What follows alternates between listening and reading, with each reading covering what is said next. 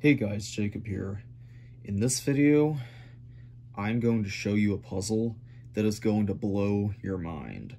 Now, before I show it, I'm going to first tell you a brief history of the 7x7 cube. In 2008, the V-Cube 7 came out. This was the first ever mass-produced, fully functional 7x7.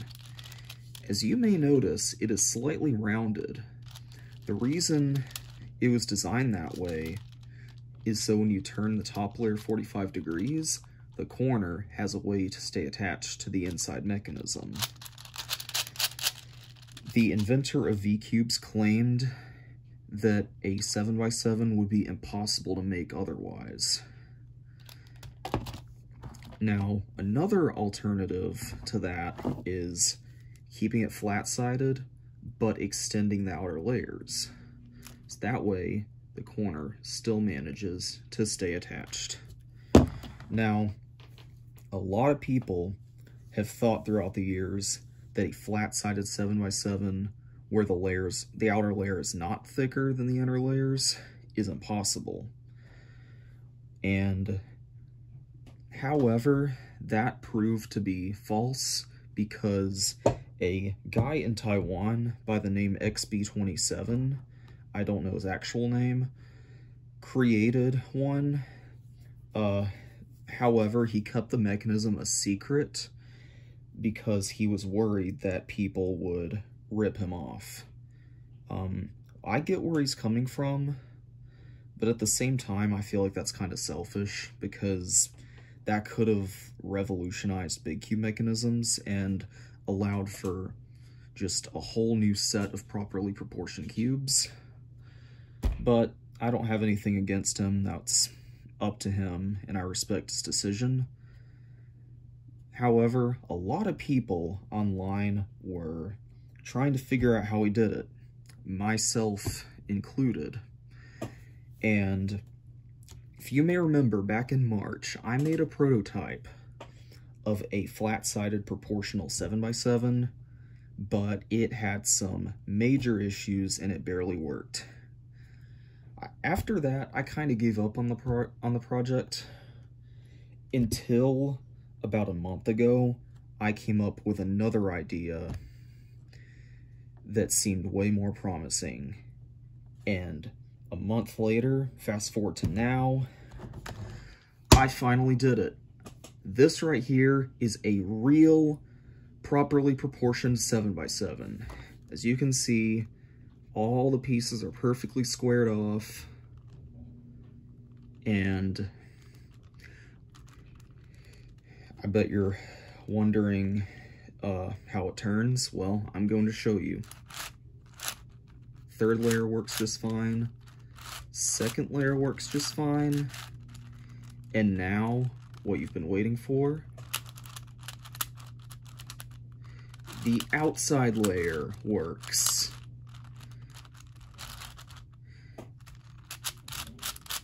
Now,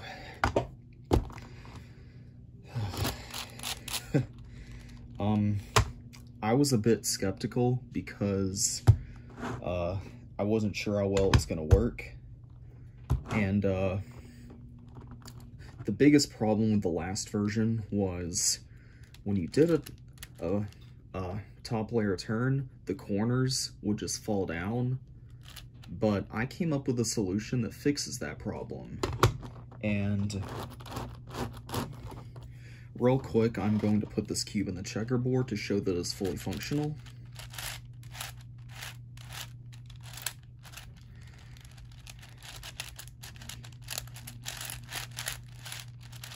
And I mentioned I made a prototype back in March that barely worked. This one is a significant improvement off of it. As you can see, the turning is much smoother, puzzle is much more stable, and the corners actually stay in place.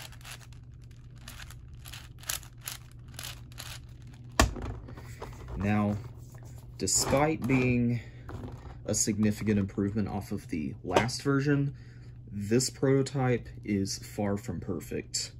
The biggest problem is the corners are a bit loose and get caught very easily.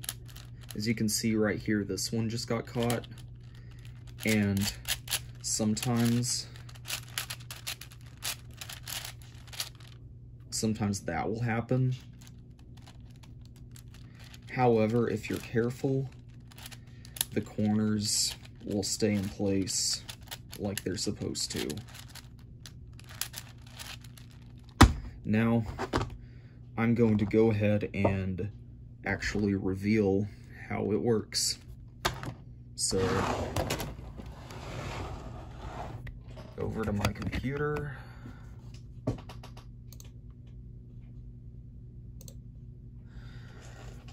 Hang on.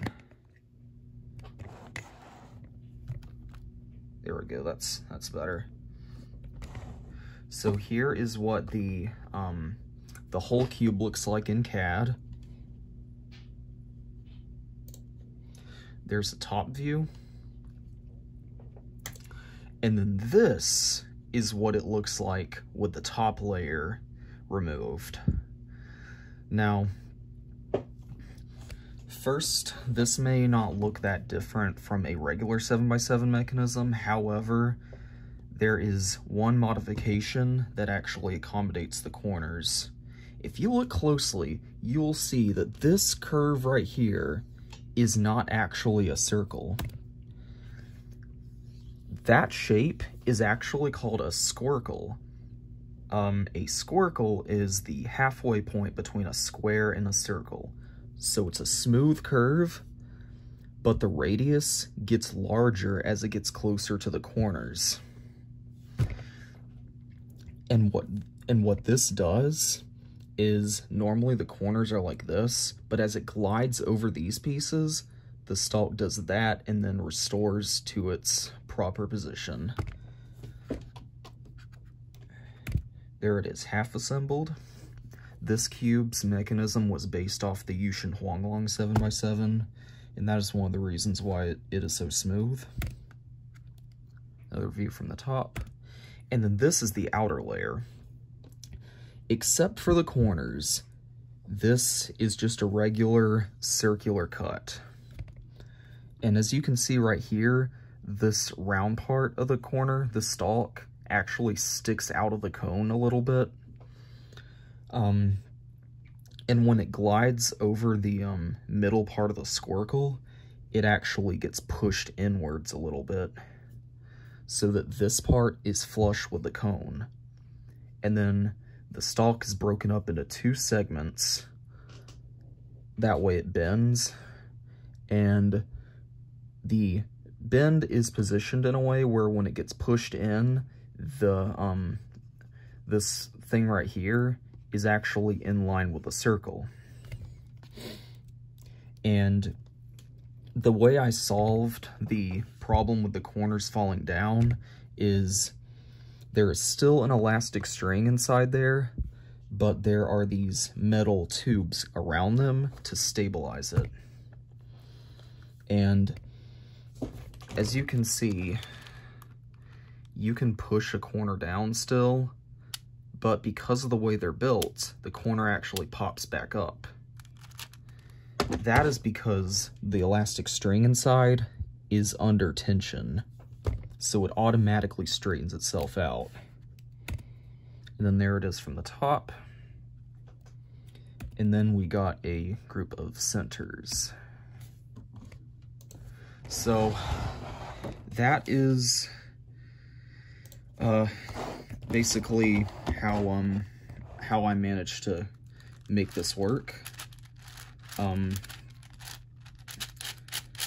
I wanted to make this video to show that I finally successfully made a proportional flat-sided 7x7, and I wanted to show how it works so other people can get inspired by this and maybe even make other puzzles based off of it.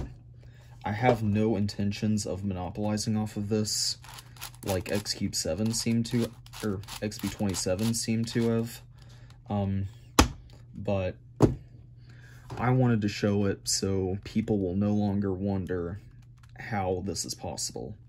So it is worth mentioning too that I also designed an 8x8 using that same concept. And that's about it for this video. I've been trying to do this for a while, and I finally made a prototype that works well. And so I think that's gonna be about it for this video. Thanks for watching, and I'll see you in the next video.